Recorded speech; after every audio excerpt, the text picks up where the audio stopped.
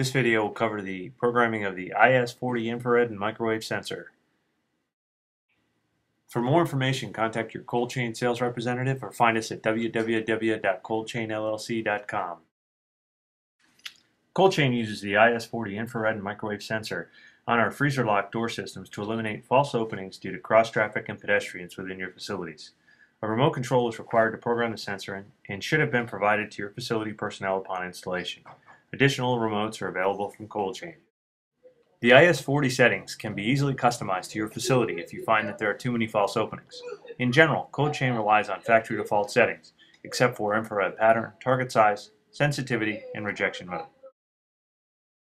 All programming sessions begin by pressing the unlock button on the remote while pointing it at the sensor. Once the sensor accepts the unlock command, the red LED on the sensor will flash slowly, indicating that it's in the adjustment mode. To check any parameter, point the remote at the sensor to press the button of the parameter you'd like to check and then the question mark button. The number of green flashes from the LED will indicate the setting of that parameter. To change a parameter, press the parameter key, after which the red LED flashes quickly. Then press the number of the new value, and the red LED will flash slowly to indicate acceptance. The first parameter we will change is the infrared pattern.